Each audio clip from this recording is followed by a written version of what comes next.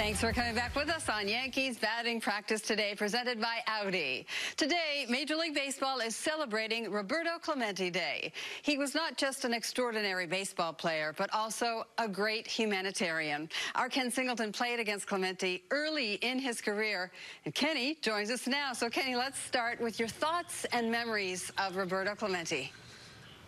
Well, Nancy, not only did I play against him early in my career, as you mentioned, I also played winter ball in Puerto Rico early in my career, and he was my manager in Puerto Rico. And to be honest with you, I've never been in a place where a man was so revered by the local people as Roberto Clemente was in Puerto Rico.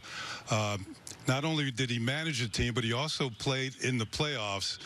He didn't want to. He told the owner of the team that he felt the kids were the ones who got the team to the playoffs, but the owner made sure he was on the active roster in the playoffs, and he got a big hit one game, pinch hit, drove in the winning runs. I scored the winning run from second base, and the fans poured out of the stands and carried him off the field. Wow, you had a front row seat to that. That's amazing. Yes. 1982, the recipient of the Roberto Clemente Award, none other than you. These days, each team nominates a player to win the award, but in 1982, you won it all, Kenny. Yeah, in those days, they didn't have nominees from each team, but I think it shows you how much the prestige the award has gained over the years, because each team has a nominee, and that means there's a lot of players throughout baseball are doing good things for their communities and helping out around the ballpark, and also their character issues have really come to the forefront, and I think that's a good thing. Now, I was fortunate enough to win in 1982. I'm sure there were a lot of candidates. I didn't know who they were, but I was picked.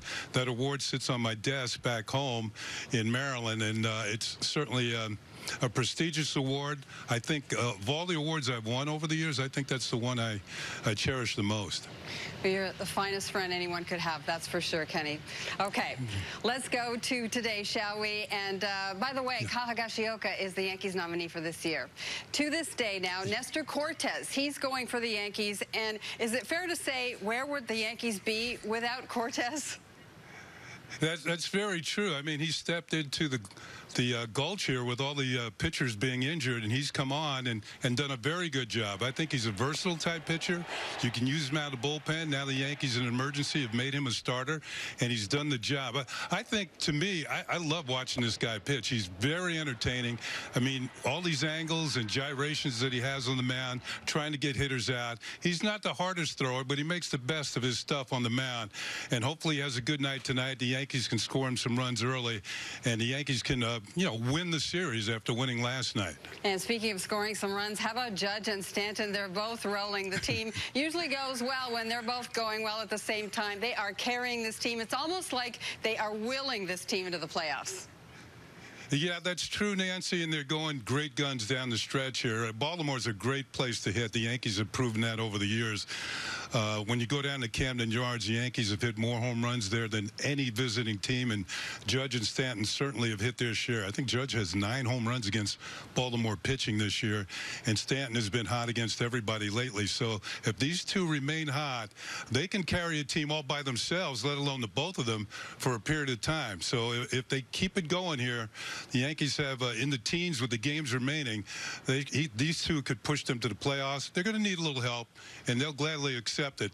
But if they continue to hit the way they are, the Yankees got a good chance. Great stuff, Kenny. Always amazing to see you. We will see you with Michael for the call. Look forward to that. Yeah.